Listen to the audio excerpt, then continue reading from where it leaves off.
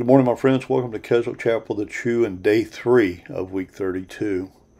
The way of Jesus is the way of belief. Yesterday we looked at what is belief, and we looked at the definition of it, and we looked at Jairus and the woman with the issue of blood for our foundation of what is belief.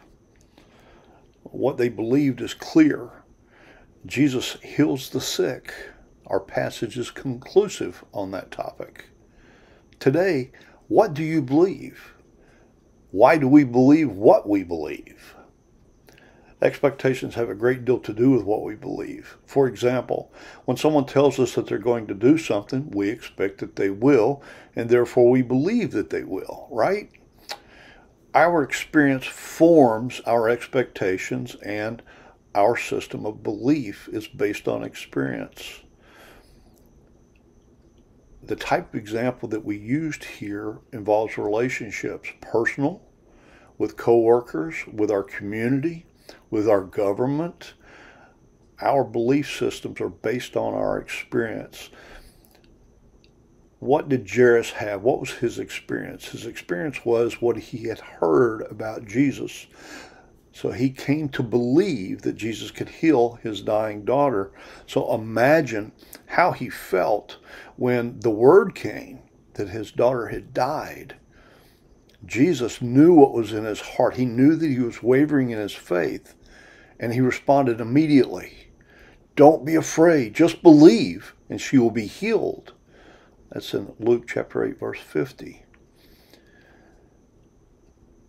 Jesus knows, just like he knew Jairus was struggling, he knows when we are struggling in our hearts and minds. Let's look at a few verses together to drive home this point.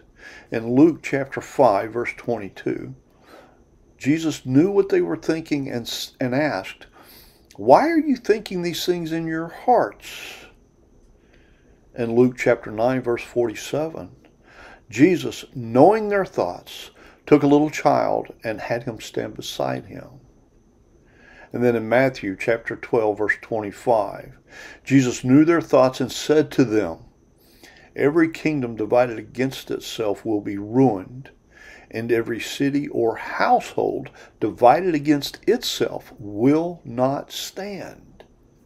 Clearly, Jesus knows what's in our hearts and minds.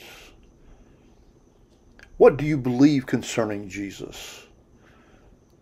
Do you believe, as Jesus said in John chapter 4, verse 47, "Very truly I tell you, the one who believes has eternal life"? Or how about this?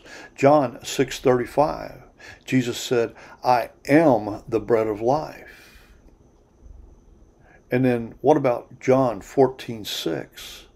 Jesus said, "I am the way and the truth and the life. No one comes to the Father except through me." Do you believe, as the woman did, that by acting on what you believe in faith, you will see and witness Jesus working in your life? What do you believe? Do you believe in Jesus enough to choose the way of Jesus?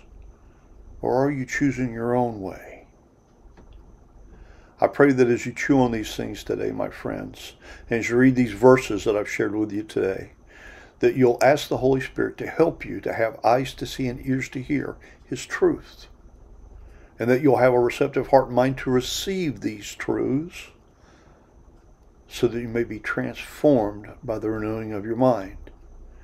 And then I pray that you'll have the courage and boldness of Christ to take the actions that you're led to take by the power of the Holy Spirit. I hope you have a wonderful day, my friends. Go in the peace of God. Blessings to you. Bye for now.